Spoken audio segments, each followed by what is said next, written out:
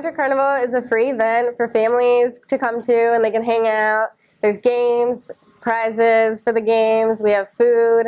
You can all come hang out. The student athletes are running all the games down here that you can see behind us. So we have really cool things. We have a blow-up obstacle course, a blow-up wiped out station. So it's really fun. There's a food station in the back. And then we have a parent gift that the kids get to make a little tile to take home for their parents. It's just a way for us student athletes to give back to our community, and we love doing it every year, and it's a great way to just interact with kids in our community. I think it's the 5th year doing this, so it's definitely become smoother over the years. I worked on it last year with Lauren Bensley, and this year, since I knew everything from her, it just seemed to go really smooth, and we got everything set up way faster than I thought it would be. So it's been a good day today. Through the year, I think people definitely look forward to this.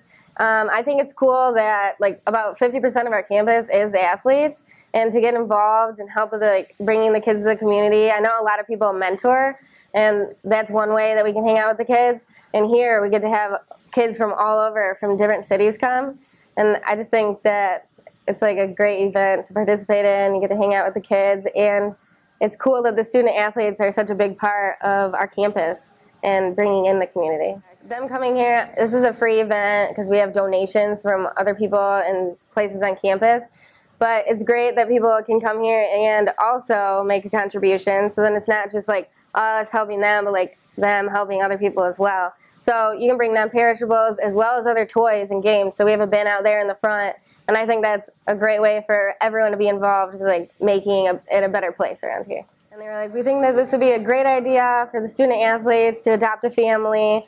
It really helps out, and it's putting us out there to help people.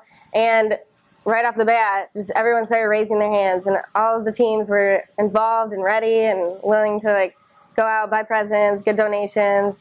And so, yeah, I think it's awesome that the group of students that we have want to do those things and want to help out and make a difference. I think it just goes to show that we truly care about our community. Everybody knows they have to come and work an hour, but some people are willing to work more than an hour, and they're willing to spend that time here and make their schedule work so they can do this for the kids and for the community. So next semester, about half of our sports, I think, still have to do their SAAC clinic. So yeah, I know soccer will be out there having all the kids come in, so I'm excited for that. So I'm looking forward to. Did you do yours? Volleyball will have ours in the spring as well, so it's really exciting to look forward to.